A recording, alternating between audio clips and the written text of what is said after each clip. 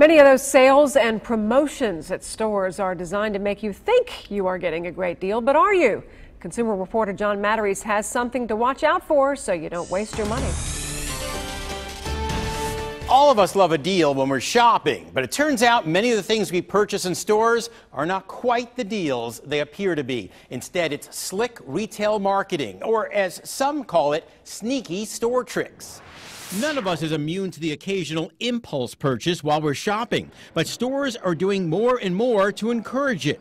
MoneyWatch.com calls it pricing psychology and lists some tricks that retailers use to get you to buy more. Among them, the 5 per customer limit, which makes you think the item is red hot and scarce. Another trick, according to MoneyWatch, big promotions with prices ending in 99, like this Tide detergent for $17.99.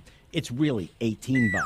And if they put that promotion on an end cap or at the store entrance, it can be doubly hard to resist.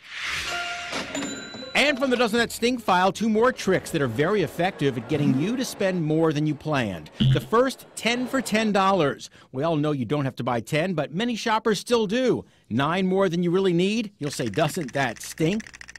And finally, BOGO, or buy one, get one free. MoneyWatch says shoppers can't resist BOGO and often buy 2 pairs of shoes when they never even planned on buying 1 pair.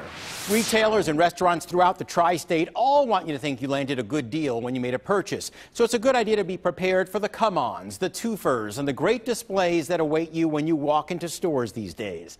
That way you don't waste your money. I'm John Matarese, not on your side.